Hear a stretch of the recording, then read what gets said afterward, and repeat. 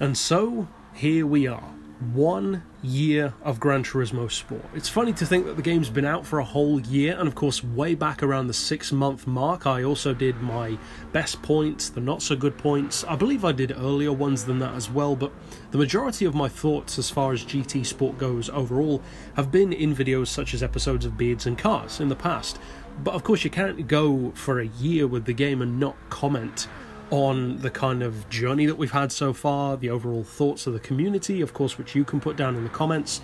It doesn't need to be positive or negative necessarily. You could even fool both sides. I know for me personally, there are definitely things which I really like about the game, other things which I don't like at all about the game. Now, some of the things that I didn't like have been addressed way back since day one.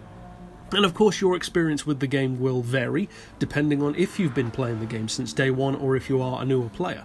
So for me, I think some of the things that I like the most about GT Sport have been, for one thing, of course, the graphics. Now the graphics aren't perfect. You wouldn't even need a new console if you could ever make the graphics perfect. Of course, there are always things that can be improved on, but overall I would say that GT Sport has done a great job of actually returning Gran Turismo arguably to the forefront of its rivals in terms of the kind of game that it is. It's not a pure full-on sim like something like AC Cars or Project Cars tries to be, but it's easily up there with games like that in terms of the graphics. It's not necessarily going to be the absolute best thing out there, I'm not claiming that, but for me it's more than good enough, especially for the moment. It has fantastic graphics, excellent lighting. The lighting and reflections was kind of a staple of what made the graphics of Gran Turismo so good right from the start of the series even. And compared to something like Forza, say Forza 6, Forza 7, Horizon 3, Horizon 4, which I also play and cover on the channel, it's easily better. I mean, I love Forza, but the graphics of Gran Turismo are undoubtedly more realistic at the moment, and it's nice to return to that place, because the graphics and the realism of the cars was always one of the biggest strengths of the Gran Turismo franchise, especially for its time. Gran Turismo 4, for instance, still looks great, given how old it is and the console that it was on. Now, as far as one thing moving over to the side that I don't like, we'll kind of jump back and forth overall. I would say that one of the main things that I still don't like, and this is an ongoing issue, is how inconsistent the news is as far as what's happening with the game, what's coming to the game. Now, of course, Polyphony has been a bit better in the last couple of months, releasing teasers, little trailers for updates, stuff like that, but for a few months, in fact for quite a number of months, we were just in the dark as far as whether or not we were getting any new content in the month. And of course you could argue, do we need new content? Well, yes we do. Because of course the game has one of the more notorious things and complaints usually that people bring up about it, which is that it doesn't feel like a full Gran Turismo experience from day one. It feels like a prologue or a demo or an unfinished game that is continually being updated. Now, I would say that that's definitely improved since then. Maybe if you haven't played the game for like 3 months or 6 months, I would recommend trying it again. But I would still agree with that kind of logic. I wouldn't say it's a full-on demo or a prologue, but it's not the kind of full experience that you would expect from a Gran Turismo game of old, even as recently as GT6, for instance. Now, moving back to the stuff that I do like, though, tying straight into that same point, I do like that they address the issue of having no actual career mode in the game, because it does now, and that's a great addition to have. It's something which we needed to have, of course, so having an actual career in the game is great. Again though, on that point I can go back and forth, because one of the things that I don't like so much, and this is purely a personal thing, but I'm sure there are those who would agree and disagree, is that the career mode doesn't feel like it has much relevance. It feels like it's in there because people were complaining about it, and then it doesn't really, I don't know, progress you through the game in any relevant kind of way compared to how it used to be.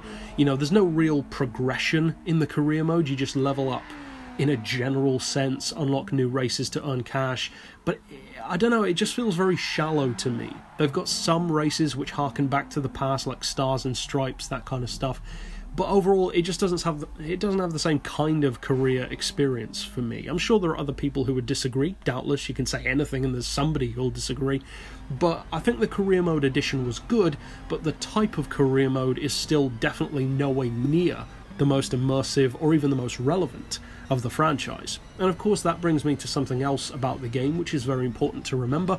If you like it or not, this is a big factor in whether or not you will love GT Sport or not, and that is the FIA integration and the very heavy bias and leaning towards the online aspect of the gameplay. And that's something which for me is almost irrelevant, to be fair. And I know we are in an online racing age. I know a lot of people purely play any racing game just to interact with other people and to race against them. For me, that is just not important. I've been playing GT Sport since day one, and I haven't done a single online race. I don't even have PlayStation Plus. Many of you on the Discord server already know this. People love to throw that up as some kind of justification as to why my opinion on the game is irrelevant. If it's an online biased game and you haven't even gone online, how can you even talk about it? To some degree I can understand that logic, but it still doesn't really apply, because if you produce a game that's day one, an online experience, then of course you are completely justified in saying that this isn't the game for you. Assetto Corsa, for instance, I hated the game. I thought it was very under par compared to others on the market like Forza GT, Project Cars even, in terms of the all-round experience, but it's biased towards wheel use. So of course, not being a wheel user myself, I have done in the past and I've done well enough with them, but it's just not really my thing. Then of course I'm not the target audience in effect. Likewise, if Gran Turismo Sport was the first game in the franchise, then of course you'd be justified in saying, well, who cares what this guy thinks if he doesn't race online? The whole point of the game is racing online. But that's not been the point of Gran Turismo. That only became a part of the game in GT5. And of course GT4 had kind of online connectivity, but not really. GT5 and onward is where that really came in. But it's still not what the franchise is about. It's about racing, but it's not about online racing. That has become something that was added to the game, whereas something like Assetto Corsa, Project Cars, that's been a part of their experience from day one, from their first installment, because they are newer games. Likewise with Forza. So it's just not the same conversation, and anyone who would say that it is, I would wager has probably not played the franchise for a long time, because you would know that that's not the case otherwise. So for someone who hasn't played online at all, and the reason why is very simple, it just doesn't appeal to me. When I actually get around to paying to go online, which in itself I don't like, compared to being able to do it free in the past on PlayStation 3, now you have to pay for it for no good reason beyond just business, of course, like with any business. It just puts me off. Sure, I had fun online in GT6, but it still wasn't the thing that I enjoyed the most about the game. It was the game itself that I enjoyed. With GT Sport, it's so obviously biased toward the online aspect that will make or break it for you. If you love that, then you will love the game. If you don't, then you probably won't. So for me, and I believe I've mentioned this before in my candid Beards and Cars episodes about this months and months ago, my thoughts haven't changed as far as that goes. If I were not making as much content as I do for Gran Turismo Sport, I would not be playing it anywhere near as much. In fact, I would probably be in a similar position to many of you guys, and this is attested to by the fact that views on videos are dropping all the time because people are dropping away from the game all the time, and that's something which you cannot argue with. It's just a fact. The numbers tell the story there. Then I would probably be one of those people who just log on, get the new car pack, buy the cars, and then start playing something else again, because there are simply other games that give me more of what I want, which is loads of cars, loads of tuning, and racing, yes, but for a purpose. The racing is fun, it's more interesting. And I'm not just talking about Forza, I mean even previous Gran Turismo games. So I know a lot of people are very heated on both sides of that argument, and I wouldn't necessarily disagree fundamentally with either. I can understand both parties. There are some people who genuinely don't care about collecting cars. That's fine. But my question to those people is, why did you ever play Gran Turismo before then? Because that's what it's always been about, how many sheer cars and tracks and stuff to do there is in the game. If you purely wanted racing, then why are you on Gran Turismo at all? Why not just go to the Project Cars and the AC and various other PC-based games that have been out for years, if not decades, in terms of sequels?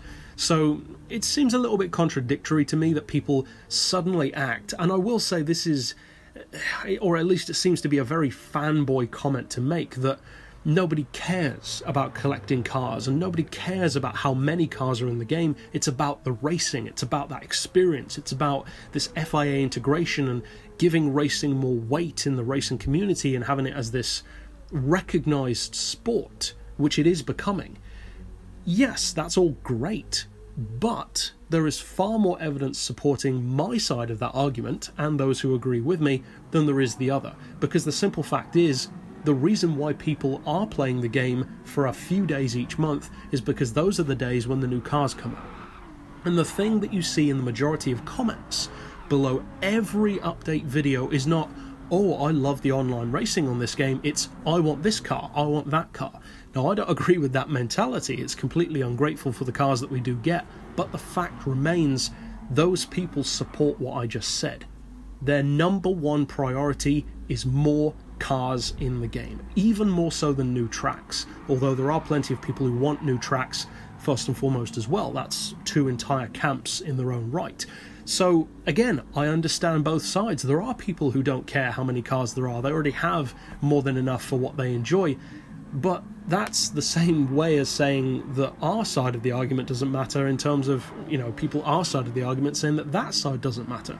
The truth is, both matter. The online is important because that's the era that we're in now, and that's the way that Kaz wanted to take this game. Maybe not the franchise, we'll have to wait and see, but at least this game, it is not GT7 after all, even though initially it said that it was. This is something different, kind of like a Horizon for Forza or even Tourist Trophy in the past. So the game is something different, and that's cool. Maybe it's just an experiment for him. Obviously, he's done race driving himself. Initially, he planned for the Gran Turismo franchise, the Gran Turismo game, I don't think he planned it as a franchise initially to be purely for petrol heads. And then I believe it was a friend of his, one of you guys told me a while back, who encouraged him to franchise the game more. That would make sense, because GT Sports certainly appeals more to his kind of artistic eye, where he makes the game that he wants to make, and then the kind of sales aspect comes after. Unfortunately, it also seems that the fans come after as well, which is cool. He's an artist, but it's going to hurt sales, and it's all well and good selling games initially, but then when people start dropping away from it and start caring less and playing less, well, that's when you need to start thinking, well, did I make the right decision? Maybe he did. I can understand the mentality of, I'm making this, I like this, I don't care if anyone plays it. I completely understand that mentality, but it's not exactly viable for a business, and as I said, the numbers don't lie. There are less and less people playing the game, there are less and less people viewing the videos about the game. If I produce a video, for instance, about the leaked cars that are coming out this month, for instance, which I probably will in a few days or so once they get announced or released, that will get less views than that same video or that same type of video would have gotten 5 or 6 months ago, because there are less people playing the game. So unfortunately, that's just the way it is. So for those who say that we don't care about how many cars there are, or that it's not about collecting cars, you are simply objectively wrong. The numbers show that. The comments from people constantly saying the cars that they want brought back to the game, the majority of conversations that we have are about the cars that we like the most and the cars that we don't want in our garage, the cars that we do want, the cars that we try to earn. Just look at the views that those money-earning videos make around Blue Moon Bay. Why? Because people enjoy the racing so much? No, of course not. It's a means to an end because we want to collect the cars. So I don't know where this mentality of collecting cars not being important has come from, because it's simply false. The community proves that with all the things I just said. Now, going back to the list itself, I would say that another thing that I really do like about the game is the improved physics, because although it takes you a little bit longer to get used to than previous games in the franchise, I would definitely say that the physics, they feel more authentic for the most part. The cars feel and look and act kind of how they should through corners in terms of how the suspension moves, tyre deformity, that kind of stuff. And you notice it more in older cars, classics, muscle cars, old school race cars, that kind of stuff. And of course, I said for the most part. You do occasionally have some bugs, like the notorious Hamilton Mercedes F1 car, which was kind of weird for a while. I'm not sure if that's been fixed completely now. I haven't driven it in a while, but I know a lot of people had an issue with that, with the transmission in particular. So of course, with monthly updates, they're changing that kind of stuff, patching it, updating it all the time, and that's cool. So as far as other stuff that I like, this might seem to be a strange thing, given all that I've just said, but I'm actually going to put under the good list FIA integration. I do think that that's a cool thing, and I think that ultimately it's a good thing. I just think that there's a danger of it becoming the thing. That's what I don't like the idea of, because I don't play Gran Turismo because I want to be a real race driver. And regardless of what people say now, none of those people played Gran Turismo 1 through 6 for that reason either, because you did not have the chance to become a race driver until very recently in the franchise. So that simply wasn't the case back then. It was purely for the fun in the game. So the upsides and downsides are very similar to me when it comes to the FIA, but overall I do like the integration. I like the fact that the game is becoming recognised as being realistic enough to make it an actual sport and to infer that you have real life racing ability that can be developed by stuff like the Nismo program, etc. That's all very cool for those who are interested. See, that's the thing, being objective about this as a reviewer, I can appreciate things that I don't necessarily do myself. I have zero interest in being a race driver, but I'm very happy that those who are interested in that have the opportunity to try and develop that through a game. That's really cool. I will totally agree with that, even if it doesn't appeal to me. So I will chalk that up as both a good and a bad thing, because to me it's a great addition, but the problem is with the limited scope of polyphony and the limited scope of, well, actually the opposite, the huge scope of the time frame that we actually get new Gran Turismo games in. It's like every 3 or 4 years sometimes. You know, get your priorities straight. And if you want an entire game based around the FIA integration, as GT Sport mostly is, then that's all well and good, but don't be surprised when die-hard fans who didn't come here for that stop playing. And that's what the new fans seem to miss. Like, why aren't people playing it anymore? Well, because most of us aren't here for that. And if you are, that's cool. But don't be surprised if the people around you start dropping away like flies. As far as other stuff that I like, keeping it on the up and up for a little bit longer, I think that two things in particular, which are kind of linked but kind of not, are really good. One has, well, it's not always, but it's since Gran Turismo 4 been a big part, scapes, the photo mode locations. That is most definitely the best it's ever been. The scapes locations and the photo mode, the photography in GT Sport is, I would say, completely unparalleled. There is quite simply no other racing game that's even close to how amazing the photos look. They do look real. We are at that point where it literally looks like real cars in real locations, and that's awesome. They've done a fantastic job of that.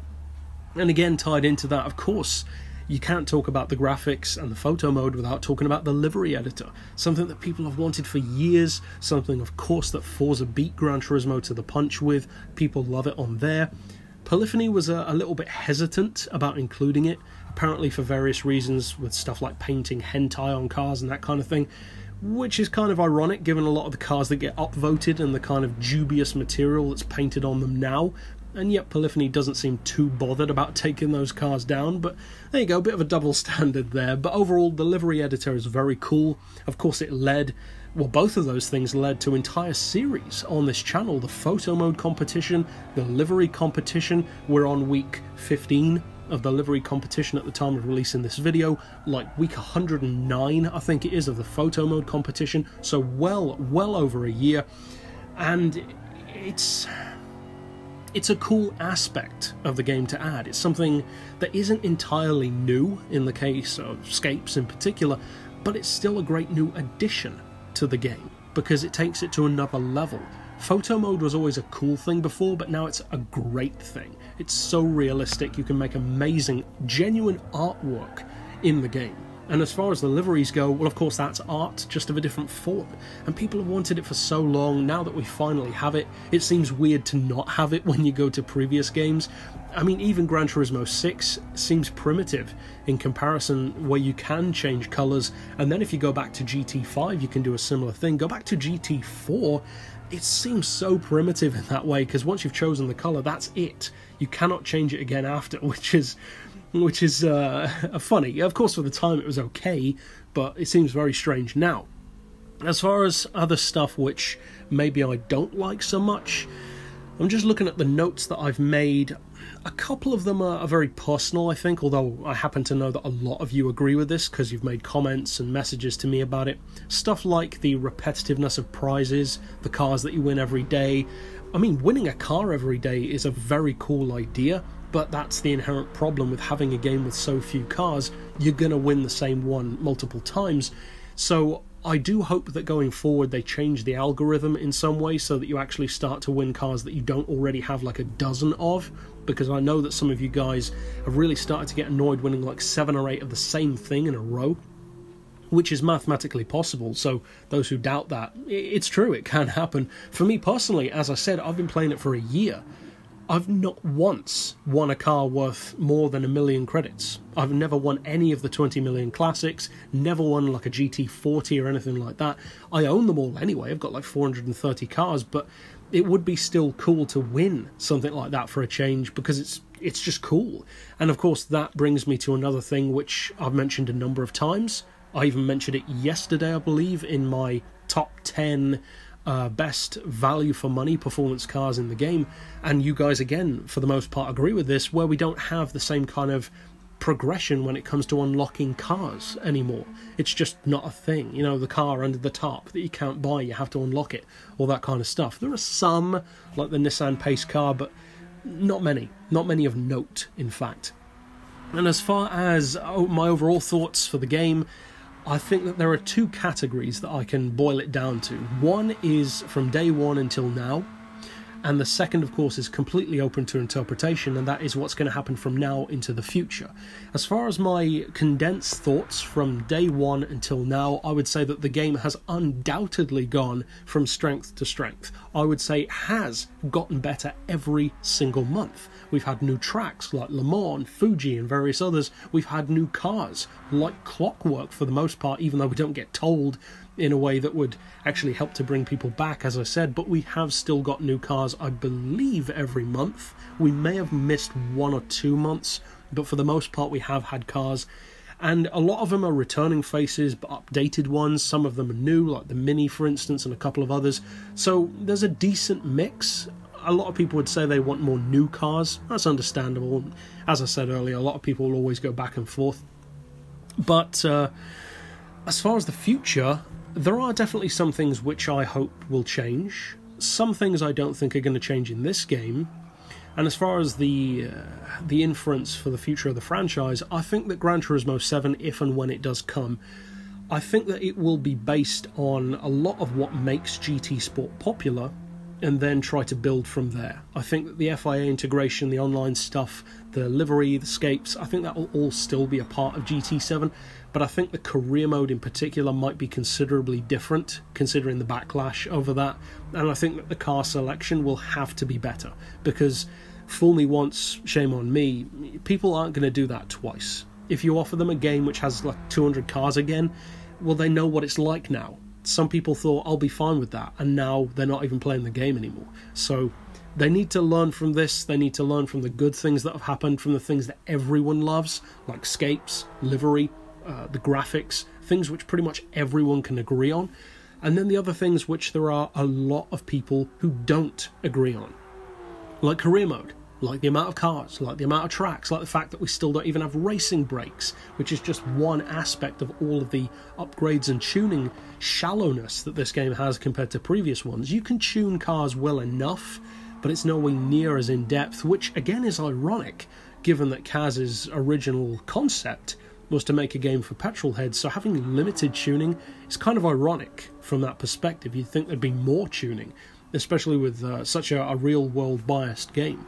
But overall, those are my thoughts. I am happy for the most part with the game, but There's definitely a ton of room for improvement for me, and ultimately that's all I can speak on, really, my experience with the game. Do I plan to play it online? Probably at some point, and I think the fact that I haven't done any online races, although certainly seems strange to some people, it puts me in a relatively unique position as far as reviewers go for putting my thoughts out there as far as the game needing to have that or not. I've played it for a year without doing a single one, so as I said, if I weren't making videos for it on YouTube, I probably wouldn't be playing it as regularly, but the fact that I am still enjoying it is a testament that it has enjoyment there. At the same time, all of the things that I said earlier do still apply. So overall, those are my thoughts. Of course, this video is going to get a ton of dislikes, a ton of back and forth comments, etc. Some people will just dislike it as soon as I mention Forza, for instance. But of course, put your thoughts down below. Doubtless there'll be a lot of conversations, a lot of arguments. And that's it, overall. So this kind of became like a Beards and Cars episode, and I may touch on this kind of subject more this Saturday in Beards and Cars, but we'll have to wait and see until then. So, of course, if you want to check out my 6-month reviews, like 1-month reviews, all that kind of stuff, to see how things have progressed, then again, check out Beards and Cars, the previous episodes in that series for that. And, of course, stick around on the channel for plenty more Gran Turismo Sport content still to come. Tunes, reviews, rivals matches, news, all that kind of juicy stuff. But that's it overall. Of course, I'll see you guys next time. And for now, as always, thanks for watching.